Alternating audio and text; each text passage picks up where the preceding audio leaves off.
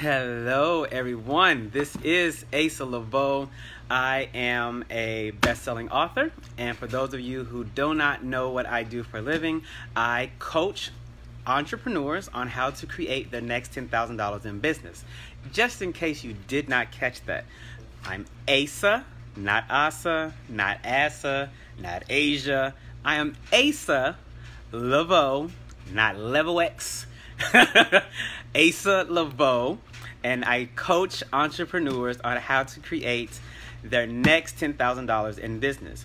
If you know an author already, I'm letting you know up front, if you know an author, someone that's working on their book right now, tag them or share this for them to see. If you know an author, tag them or share this so they can see this. I'm going to be talking author things in this moment, okay? And this is going to be a relatively quick, not really, well, yeah, I guess a tutorial. But this is just to let you guys know 5 things of how I was able to get 2 of my books into Walmart. So 5 things that we're going to go over very, very quickly. So first off, I've written 4 different books on various topics.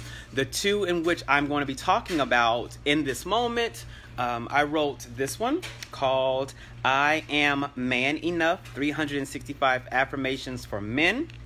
Once I wrote this, actually in the process of me writing this, a lot of women, and yeah, not just my mother, and I say a lot, I really do mean that.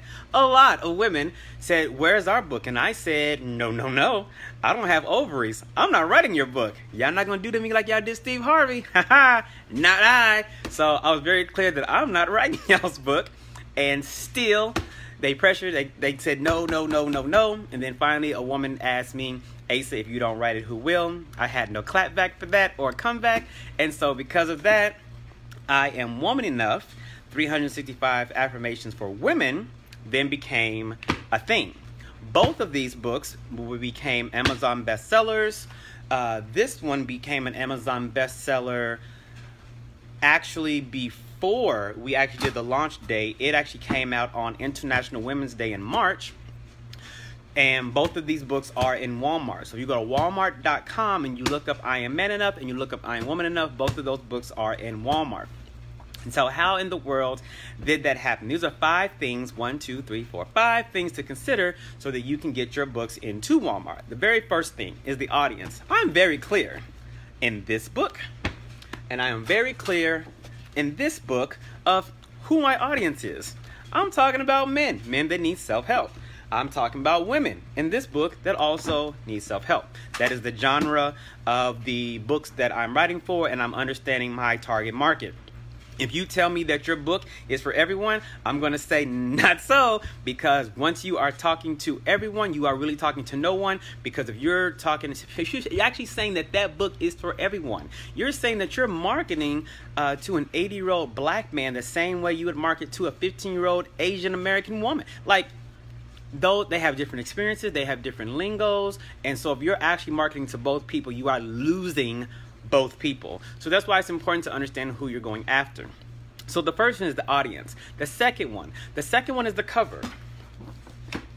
This is doable. It's doable. I'm more proud though of this. I got some understanding, some very good knowledge and understanding when it came to this. So your cover does not need to look as though it's a self-published book. Let's just be honest. So there are many different tools that you could be using in 2018. What you should not be using is clip art or paint. Like Microsoft Paint, you should not be doing that. Oh God, you should not be doing that. Because I can tell on a lot of times, your cover looks like garbage. Let's just be honest. Your cover looks like garbage sometimes, and you just don't know how to fix that because you're doing the best you can with the information that you have at the time in which you have it. I totally understand that. I overstand that. At the same time, sometimes your stuff still looks like garbage, and people don't want to buy things that look like garbage. So we need to fix that. The third thing is the ISBN. If you look at the back of the book right there, and if you look at the back of the book right there, Those are called ISBNs. That is the tracking code to say for a company, for a bookstore, or any place to find out how to get your book. If your book doesn't have an ISBN, it's actually, in modern day terms, not a book, because they can't purchase this wholesale and sell it on retail. So that's why it's very, very important that you have an ISBN. Are there ways to get ISBNs? Yes. Are there ways to get screwed on ISBNs? There are.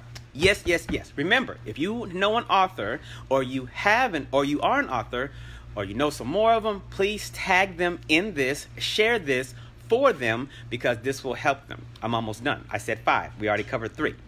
Number four, the layout. So if you look during this is a clean layout. That is an example of a clean layout. Sometimes people say, well, this is self-published, or I'm trying to cut costs, so I'll just lay it out myself. This is not a paper. I don't care if you have a master's degree. This is not a paper. I say again, this is not a paper. This is a book. This needs to be laid out properly in a book format that doesn't bleed to the edge. Meaning when it's printed, the lines and the letters aren't on the edge. That's going to be important.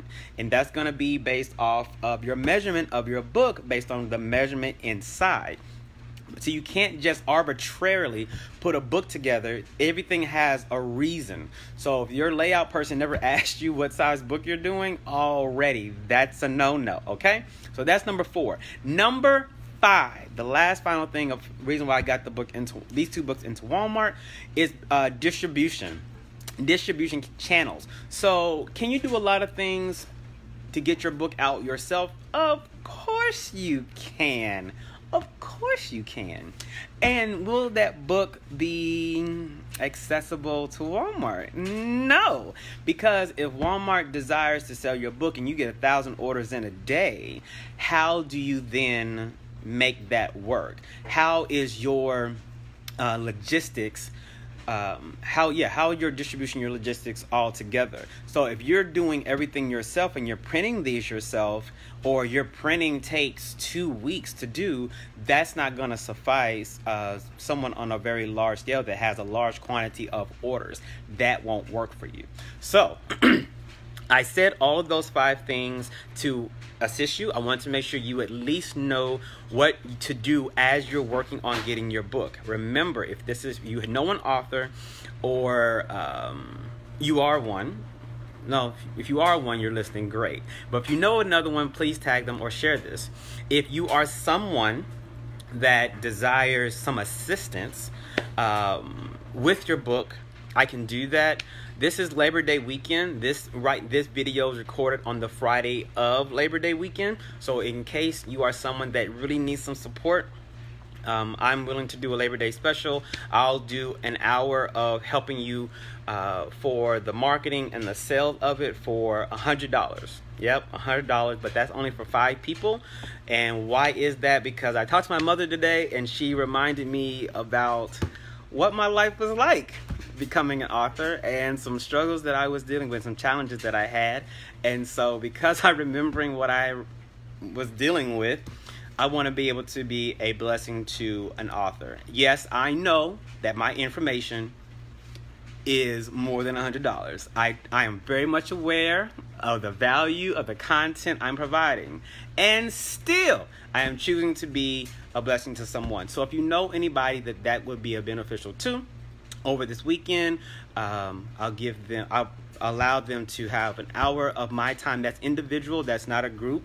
So individual, $100. To get that, all you have to say is you want in. That's all you have to say. Yeah, or message me individually, and I'm here to support you. And I'll let you guys know when there are no more spaces.